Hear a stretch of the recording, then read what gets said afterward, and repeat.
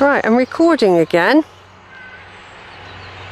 It could be that the battery's already low and this will go out again.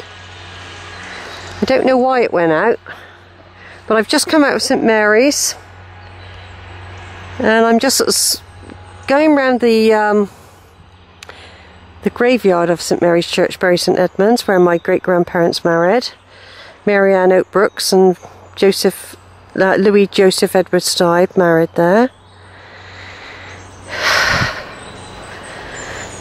Yeah, I was doing a video and it just suddenly went off, and it doesn't look like the battery's empty yet. Here's a picture of the cathedral tower. The ruins are over there, which I did earlier. I'm just doing a tour around.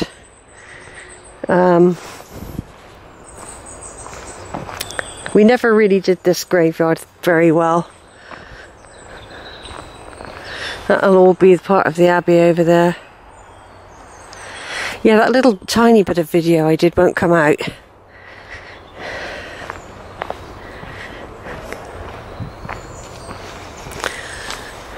It's quite a good picture, isn't it? Well, there's St Mary's Church. Is it not going to chime 11?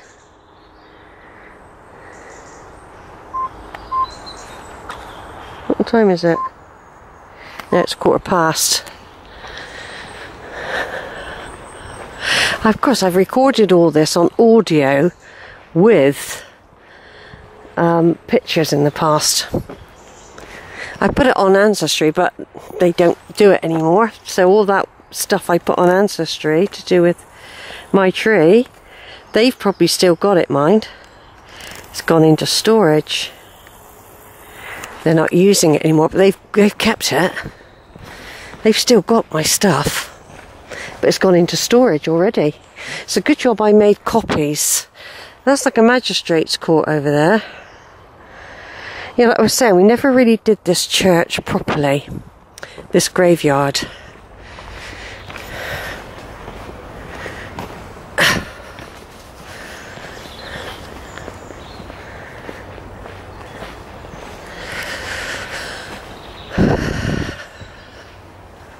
Can't remember seeing this before either. There was a big slab in the church to the oak, Charlotte oak. Yeah, this is like some private monument in here, isn't it? These old, very old graves. You'd actually have to get a burial list, really, to work out if there had been anyone in your family here. Because none of these are identifiable. Not without a lot of work on them. There's the back of the church again there. There's the back of the church. St Mary's of Bury St Edmunds, where Mary Ann Oakbrooks married. Like I said, she's my great-grandmother. She died in 1930, was born in 1850, and I think she married about 18. I'm not quite sure if it was 80 or... I don't know, I can't remember everything. Anyway, that's a nice picture of the church there. I'll have to stop the video in a minute to do a photograph of this. I took quite good photos. The old Instamatics actually did take really good photos. Right, over and out.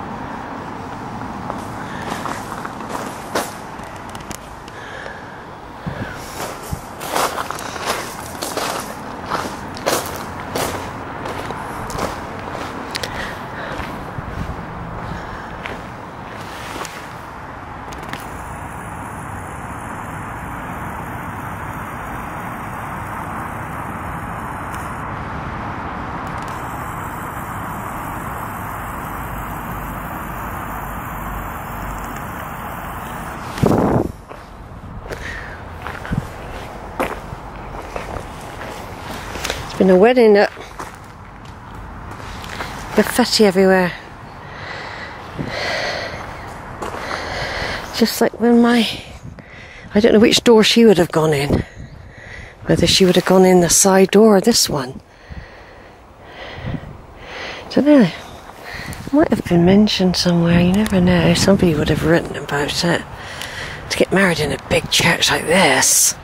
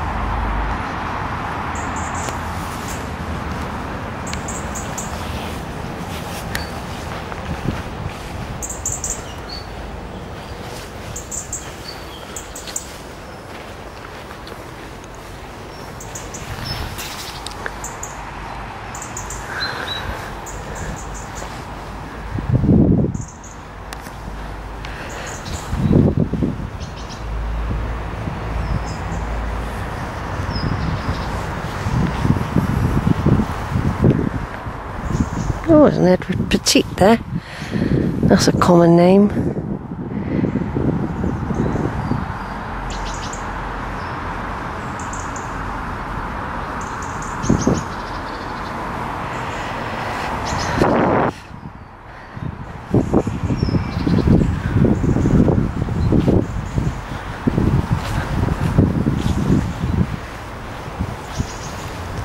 Just doing what I can.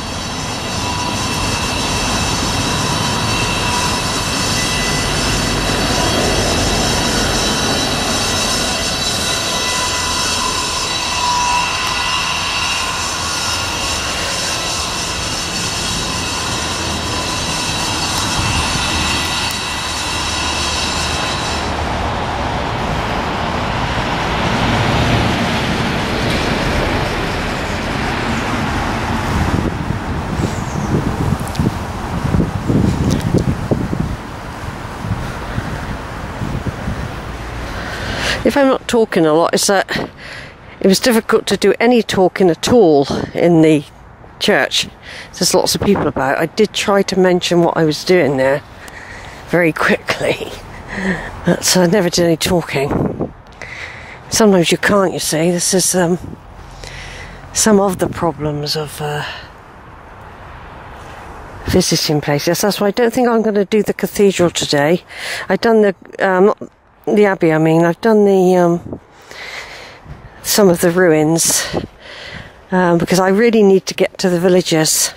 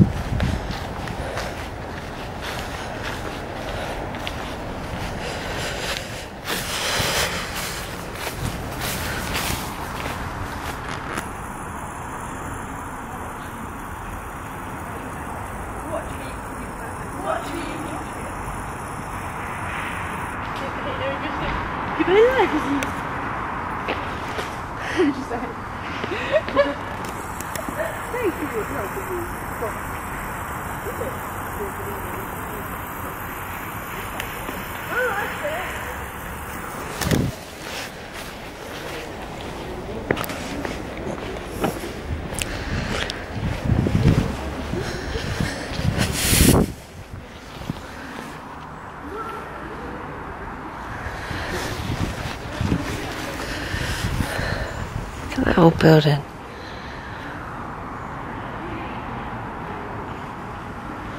Very old, isn't it? Look at that. It's almost a part of the ruins.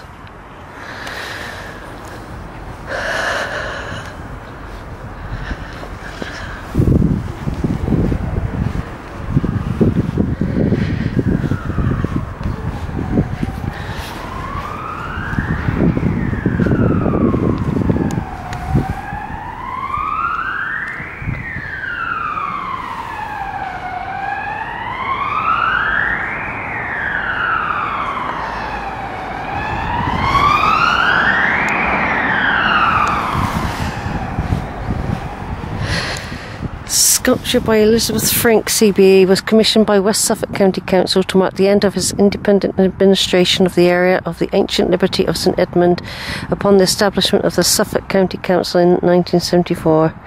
She was born in Thurlow. The sculpture was unveiled by the Earl of Stratbroke, Lord Lieutenant of Suffolk, 17th July 1976. I got pictures of it before, I think.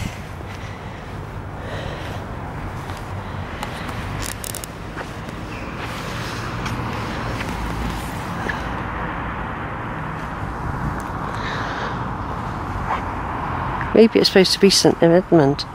It doesn't actually say what it's supposed to be, does it? I should imagine that's what it is. It's St Edmund.